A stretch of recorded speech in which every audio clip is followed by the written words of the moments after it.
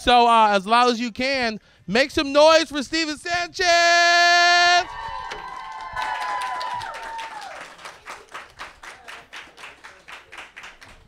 Woo! What's up? How you doing, bro? I'm doing good. This is awesome. Do we sit? Yeah. It's so nice to finally meet you in person after doing like Zoom calls and stuff. And Yeah. Yeah, it's crazy how like the world has changed over the past couple of years, but I mean Yeah. at the same time it's given a lot of artists an opportunity to, be stuck in the studio, Totally. working, Yeah. grinding. Mm-hmm. Welcome to the Bay, bro. Thanks, man. Yeah. I've been admiring your picture. I've been talking about it for like the last hour. You see this? Look at this guy, y'all. Thank you. Now, I know you spent some time coming through the Bay because you grew up in Northern California, right? Yeah, I grew up in Sacramento. Well, So, like, yeah, right? Not too bad. Yeah, it's great.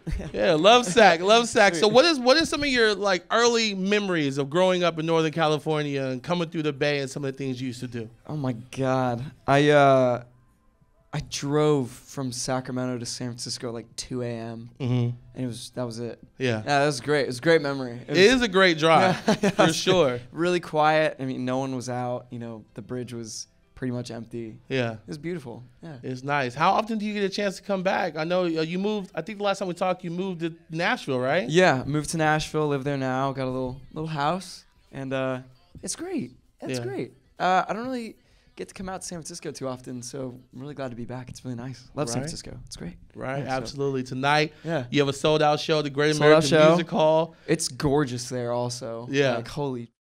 That's awesome. Yeah. Yeah. That's what's Sorry, up, I don't man. know if am I allowed to cuss? You can. We'll bleep it out later, Okay, bro. Don't cool. worry about it. Sorry. We got you. Carla's like, oh my God, but we got you. We Nice. got you. All right. Sweet. No, we want you to feel as much at home as possible because you're Cool. a Northern California guy, so we appreciate Yeah. you Sweet. spending some time with us today. Yeah, thanks for wanting me. Absolutely. Until I Found You was the first single that we started playing. Like Yeah. crazy. I play it every single night. Man. And it's been like that. How long ago did that song come out? Like over a year ago? Yeah, I think September of 2021. That's crazy. It's insane. And then you have Em Beihold on it as well, who we love. Yep. She's incredible. She's amazing. Talk I was ab- just with her last night. Talk about Yeah. working with Em, because I see it I saw you guys do a late show performance. Y'all killed it. I saw you guys work together a lot. Talk about y'all working relationship and how many times you guys are in the studio, because I feel like you guys have more music that we just haven't heard yet. Oh, geez. Honestly, I wish. She's amazing. Yeah. And, we kind of met super randomly, through people that we work with, obviously, and we talked about having a featured version of the song, but, she's also an amazing songwriter, and she was having a great moment. And so us coming together was like perfect timing. Mm-hmm. And she just brought like new life to the song in like an amazing way. And we're so grateful to have her, and like her writing that part, giving like a different perspective of the song, because like it was very much obviously targeted towards one person, and that being Georgia. And so for her to have written a verse that was kind of taking away from that a little bit and giving another side to it was really, really special. And I think it's amazing to see that so many people have fallen in love with that too. And also we've been playing it at shows too. Like I've been like singing her part just for fun, and people have lost their mind. And so it's been really cool just to see it give new life to the song. So absolutely. Yeah, it's been great. Right. And your style is incredible. You give me Richie Valens vibes. I was talking about it earlier, like your 1950s vibe. We talked about this before when you dropped the videos and all the projects you worked on, and then Evangeline as well. Like, where do you get that style from? Like, is that like how you want to do music, like in general, or is this just one chapter, one era of Stephen Sanchez? That's a good question. It's weird because, like, I grew up with that music. Like, it's like intrinsic to, I feel like, who I am. And even more so than just that, like, it's just, like, I'm very much a romantic, and, like, will live and die by a love song, And I think for me, that music back then is very much just, like, dying at the hands of their lyricism.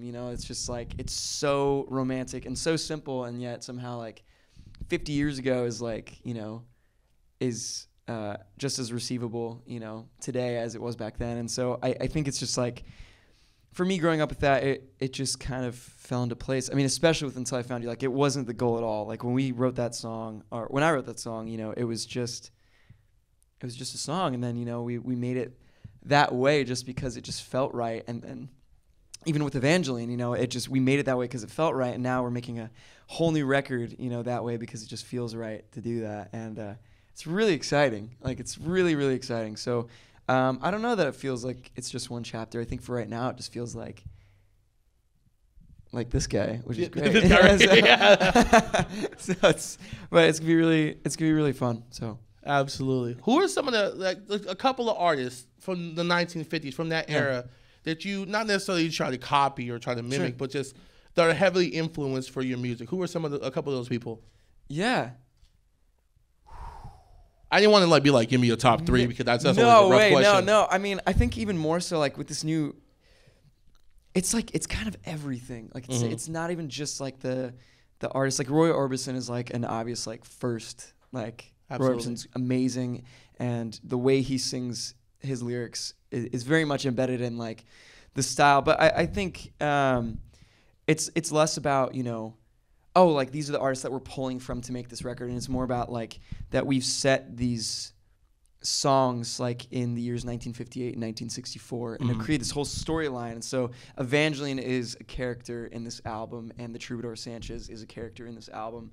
And the Troubadour Sanchez's career starts in 1958, you know, when bands like James Brown and his Famous Flames, and Elvis Presley and the Blue Moon Boys, and Dion and the Belmonts, and those were bands back in the 50s who always had an extension to themselves. And so it was Stephen Sanchez and the Mooncrests in 1958, and the Troubadour Sanchez, this character in this album, wrote Until I Found You, and that starts the career. And then it goes back and forth, you know, from 1958, and there's songs that sound like they're from the 50s and like have that like doo-wop feel. And then we get to Evangeline, which is set in 1964, and that's when this love story starts in this record. And, you know, that's when, you know, in like back in the day, like bands didn't need the extension of themselves, and it was just Dion and it was just Elvis. That's incredible, bro. That's cool. It's like a whole, like the whole storyline. You guys are about to get fed. You know what I mean? Like there's a lot coming. Yeah, Thanksgiving, man. Right, every day. And then I saw you were teasing a song online recently that you were singing. I mean, along those lines. Only Girl. Only Girl. What can you tell us about Only Girl? Yeah. So we've been playing. Wow. We've been playing it at I'm just kidding. We've been playing it at shows, and it's it is talking about that storyline. I mean, the Troubadour Sanchez is singing to Evangeline in this record, saying how he wants her to be his only girl, and that he doesn't want anybody else, and he just wants her to himself.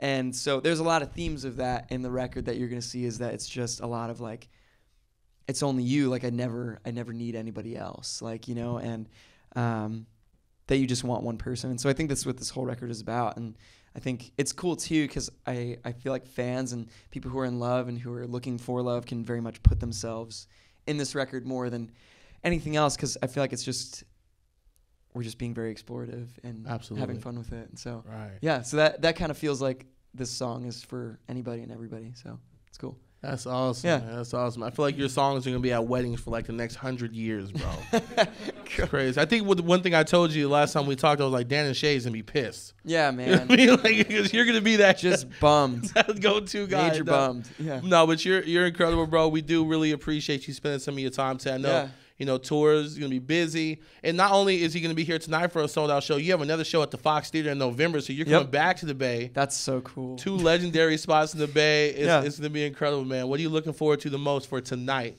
for being in the Bay Area, Northern California, for your show at the Great American Music Hall? I just want some clam chowder. Word. Sounds so good. No, I'm just like, I love San Francisco so much, and I just think it's beautiful. And so I'm just excited just to be here and just walk around. Yeah, it's just awesome. So I do hope you get some time to just go take some flicks and just hang out and everything like that. 'Cause I know your schedule's super busy. But y'all make some noise for Stephen Sanchez. Show him some love.